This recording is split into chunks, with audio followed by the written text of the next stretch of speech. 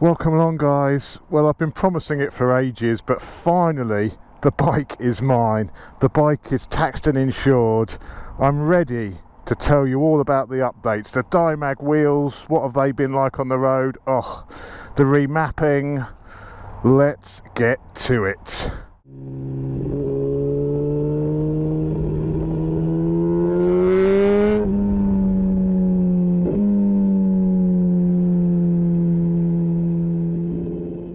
First of all, you may notice this strange little thing on my wing mirror here. Well, I've actually been sent an Insta360. Oh yeah, to test out. It's a 360 camera, so I think it'll be really interesting on the ride review videos. You know, to have a few different views of the bike, and so we'll see how we get on with it today. So watch this space for the 360 camera views. It may not work, I'm still in the experimental stage, but we'll see what it's like. So the GSXR is all mine at last. God, it's taken a long time.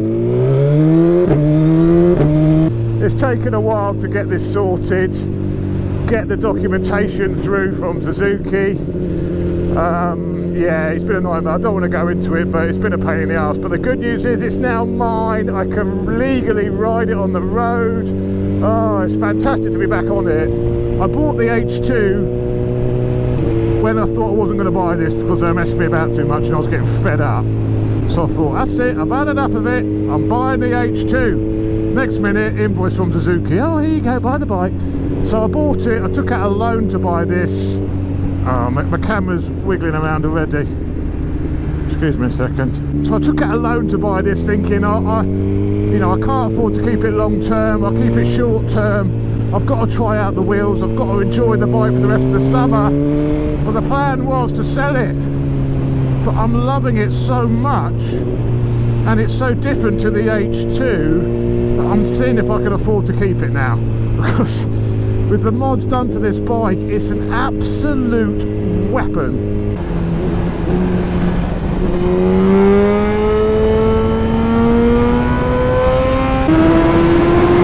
So first of all, what should we talk about first? Well, the remapping which was done to this, it had the Hilltop tune on it originally.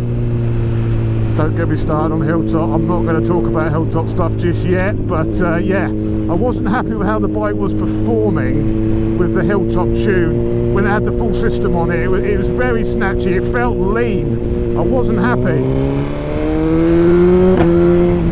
So I took it to be remapped. The video's up there, I put a card up, but hopefully you've all seen it.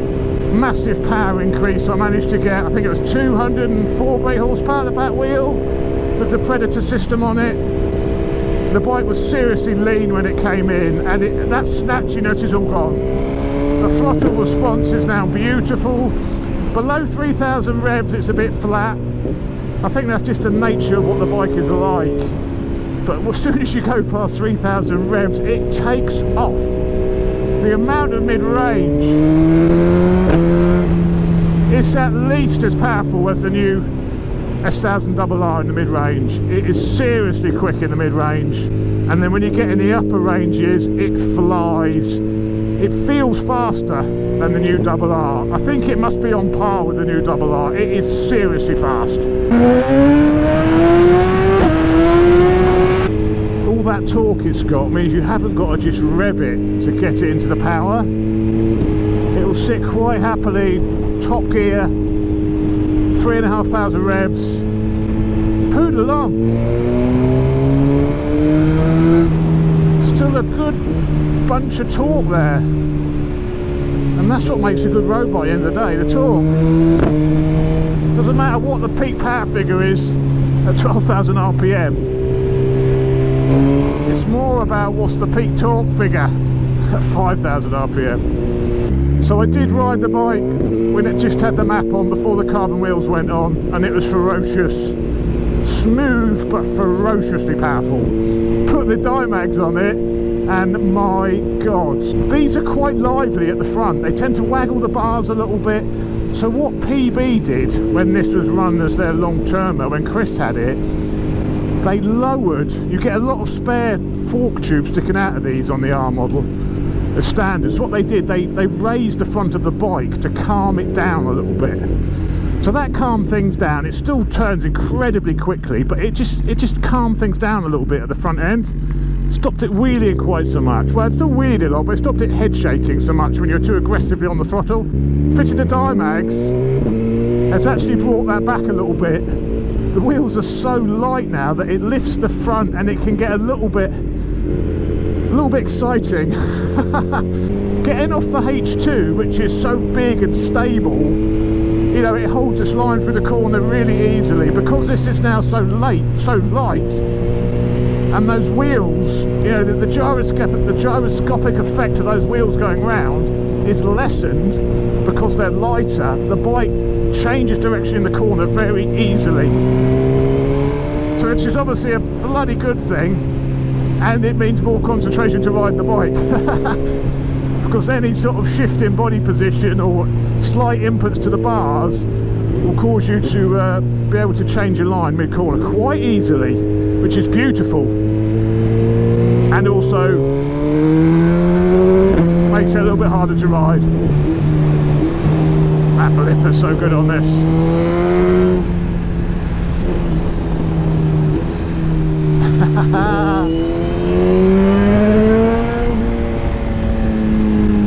Such an easy, well, not as easy as the double R, but still bloody handles, and is easy to ride. Just changes direction so quick though. You need a bit more in the corner, you've got it.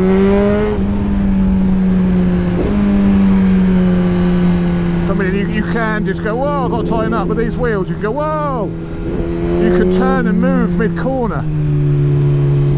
Before, it wasn't as lively as that. But the whole bike is just so light on its feet, so quick to turn, so beautifully, so beautifully fueled now. This is what I think I've got to keep it, because it's just an awesome bit of kit now.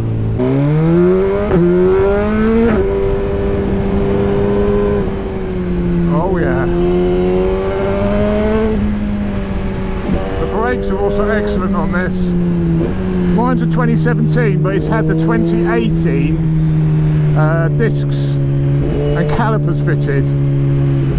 So it's a little bit, it doesn't have that fade problem. I had no problems with brake fade at Snetterton, which I was really surprised about. I was really expecting to have problems with that, but nothing at all. I would want to do some braided lines on this. Now I've sort of decided I'm going to keep the bike. I think I'm going to keep it.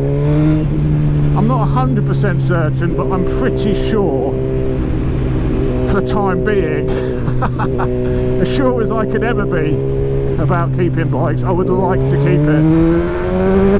Because it's the same route I took when I was trying this out, comparing it to the RSV4 factory. It's the same bit of road, so it's interesting to see if I can notice any differences with the Dymags. I know there will be. It's so hard to pick up on this, but I know it's definitely much quicker to turn,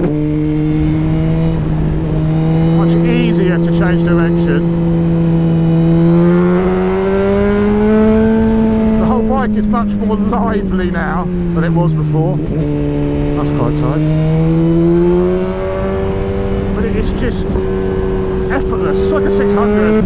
I do wonder that the quick shifter's not quite as good as it used to be. Tom's bike, the red GSXR,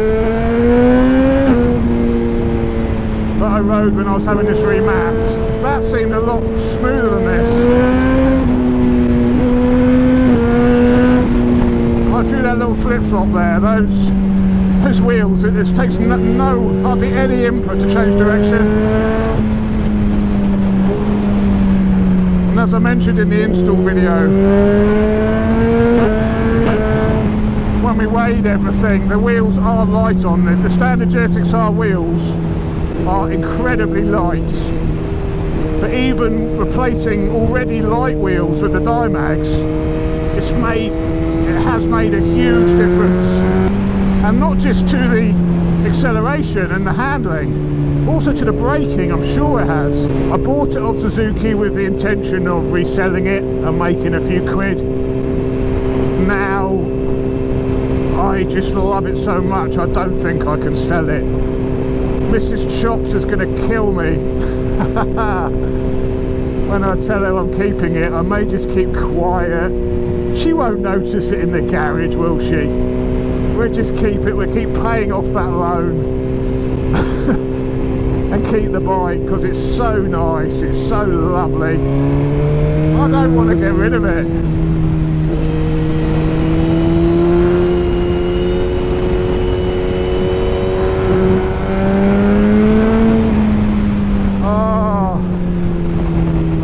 Thanks for watching, guys. I'm going to go off and have a bit more fun with the cameras off. And I'll see you next time. Thanks for watching. Take care, and I'll see you soon. This is power level 1, which is full power.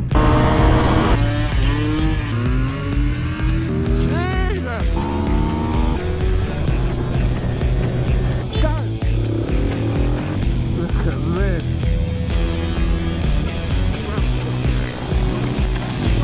This bad boy. Check it, man. This thing is absolutely bonkers.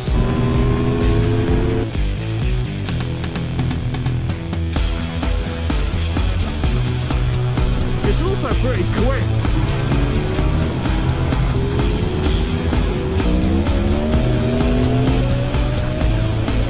Yeah, alright.